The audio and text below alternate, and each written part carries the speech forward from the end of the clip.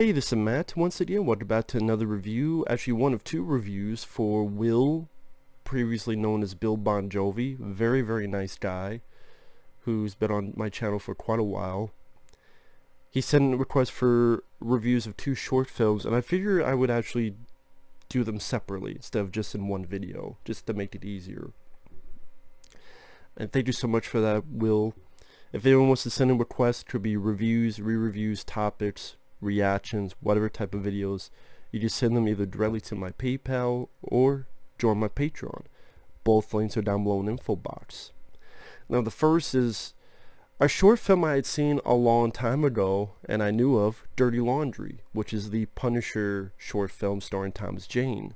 You also have an appearance by Ron Perlman. It's 10 minutes long, and you know what, that 10 minutes is better than the entire Punisher Warzone with Ray Stevenson. That's just me though. I mean, I really enjoy it. I know one of the big guys behind this, and the next one I'll talk about, either producing it or so forth, is Adi Shankar. Adi Shankar. I had to look this guy up. He was an executive producer on Dread with Carl Urban. He's running that Castlevania animated show that was on Netflix, which I never saw. And I appreciate what he was doing with this. It's the Punisher sequel they were able to get, because I like Thomas Jane's The Punisher. Yes, I would have liked more action. I can honestly say that. That's why Dolph Lundgren's The Punisher is my favorite Punisher film, because I get what I want. A badass vigilante killing a lot of motherfuckers in different ways. Dolph Lundgren's The Punisher. But Thomas Jane, I thought, did a really good job acting with the character. I thought the music, that almost felt like a spaghetti western type of music. I thought that was really effective. John Travolta was fine as the villain, but I do like a lot of the direction in the 2004 Punisher. I looked at it as a modern western. And I do wish it had more of that gusto that should be in a Punisher film. That's one of my few issues. But that's why I thought, okay, this is actually not a bad origin for the Punisher. Start off, baby steps. Now I want to see the full-blown Punisher with Thomas Jane, but that didn't work. Thomas Jane wanted to do it, but then the script he got was kind of lame. And if it was the script they used for Punisher Warzone, I don't blame Thomas Jane for saying no. Although I will admit, there's a part of me that wonders if Thomas Jane himself was in Punisher Warzone. Part of me probably like, okay, as silly as some of the shit is, at least Thomas Jane's the Punisher. And the one thing I did get Punisher Warzone is Punisher does kill a lot of people in that movie.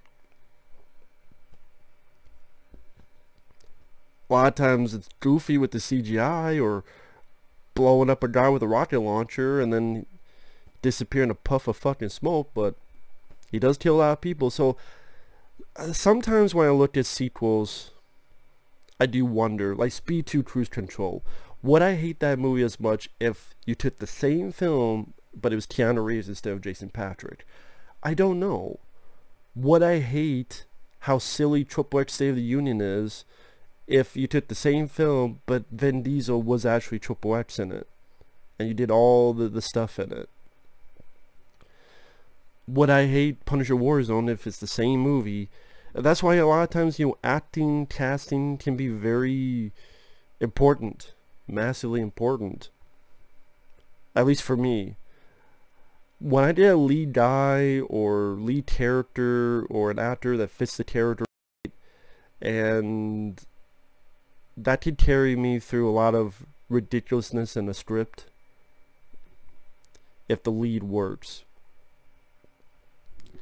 That's just what I look. One of the important things I look for in a movie is the lead. And Thomas Jane, I wish we would have had a Punisher film again with Thomas Jane as the star.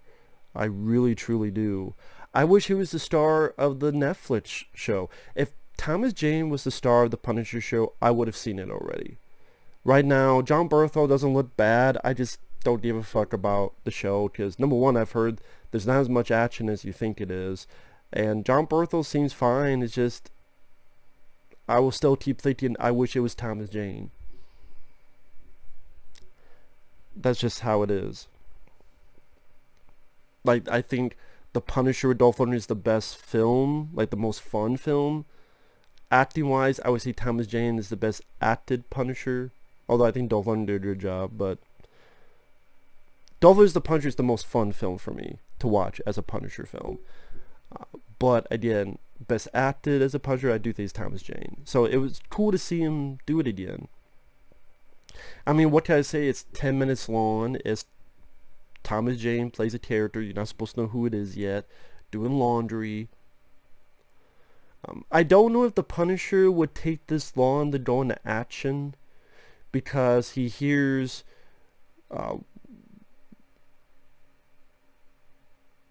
this pimp, sees his pimp smacking his hose, and this kid getting ready to beat up. I just don't know, again, if the Punisher would take this long to go into action. The Punisher seems like the guy who would immediately be, the guilty must be punished. That's why if it's within a film and it could explain why he's holding back, like maybe he's retired, has he retired for a while? If so, how long has he been retired? Can't be too long because he's doing laundry, and one of them is the Punisher shirt with a bullet hole in it. You find out at the end. So there's that part of me that goes, why is he taking so long to help these people out? Like he waits until the woman's gotten the shit beat out of her, and the kid, he's gotten beaten up a little bit too. So again, is he assessing the situation? Is he taking his time to see the right moment? Is it because I don't have any guns and I don't want to go in and get killed, so I gotta, I don't know.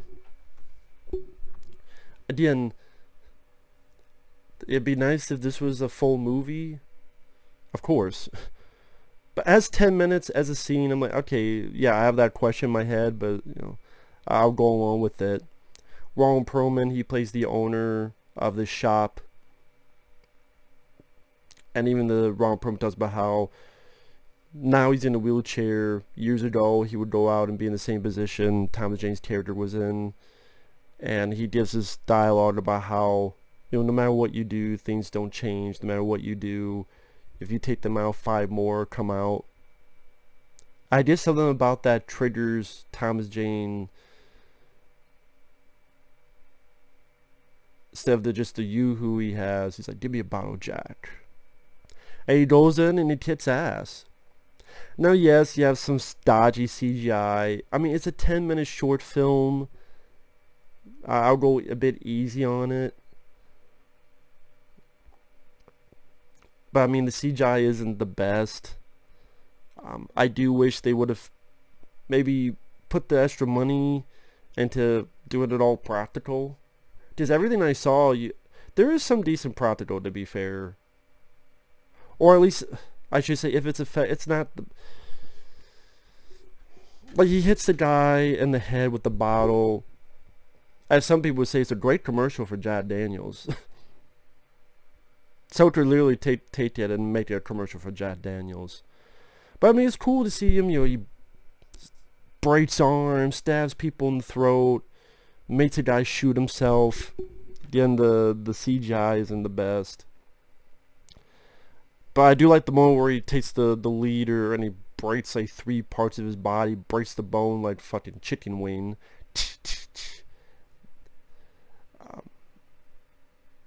That's definitely like a ooh shit moment. And then Thomas Jane, you know the difference between justice and punishment. And he has the lighter, but he doesn't light him up. Waits for someone else to do it. And the hooker that was beaten up, she does it. And then he leaves. Hey, mister, you forgot your shirt. Keep it. Got a hole in it anyway. And he finds the Punisher. Granted, that's another thing. I wish there was a detail like the Punisher shirt is like weight. Well, it would be clean, I guess. It got out of the laundry.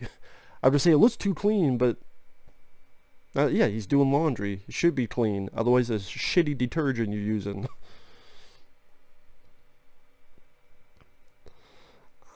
But I think the music they use is like from The Dark Knight or something.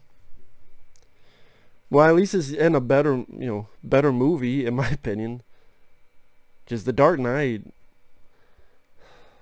I like Heath Ledger in The Dark Knight, but I'm sorry, I would rather watch this than The Dark Knight again. This is more, but I mean, I'm more of a Punisher guy than a Batman guy. What can I say? And I'm more of a Tom. I like Christian Bale, but not for Batman. I like him for Equilibrium or American Psycho. But anyway, I mean, for a short film, if you're like to take this as a concept, hey, let's make a badass Punisher film like this. I wish this got the Deadpool treatment. You know how you had the Deadpool trailer, people, yeah, and then they made a movie? I wish they did that for this. Like, it caused a bit of a, talk among the internet. Sadly, nothing came of it. I wish someone said, yeah, let's make a Punisher movie. Or, the Netflix show, let's get Thomas Jane in there.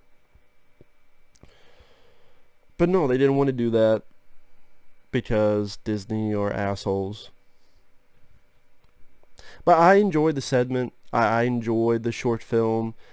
It was great to see Thomas Jane in it again. He has that great look, the tone in his voice, that sort of sense of loss. Like, this is a man who's lost some shit. Probably lost some shit here now, but lost some shit. And you can tell he's a haunted man just from his look, his demeanor, and he has that great tone of voice. To me, he was just a fantastic Punisher, and it was great to see him again. Sadly, it'll be the last time, because this short film came out a long time ago, and Disney, they own the fucking Marvel shit, and they had the Punisher show for 2 seasons, and they took them off because like, we don't like Netflix. With Disney Plus, yeah, because you don't see a Punisher anything on Disney Plus. Fucking Disney. Mickey Mouse can suck my dick. But Dirty Laundry, fun short film. Despite, again, some of the CGI is not the best, and the part was like, well, why is he taking so long?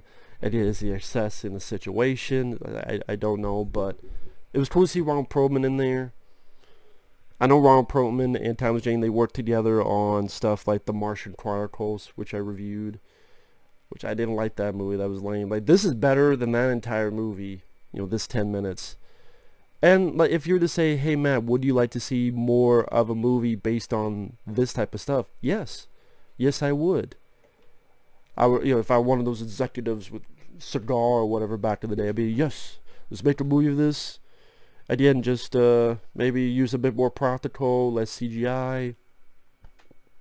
But yeah, this kind of badass tone and Punisher that's gritty and dark and this type of violence, yep, I want to see it. Get this guy, Thomas Jane, yeah, get this guy to do it again. So yeah, I quite enjoy it. I enjoy it a lot more than the next one, which I'll talk about in a little bit. And I don't know if I'll upload that. Maybe I'll upload this after that, so you already know my thoughts, or I don't know. It depends. We'll see how it goes. Talk to you guys later. Bye-bye.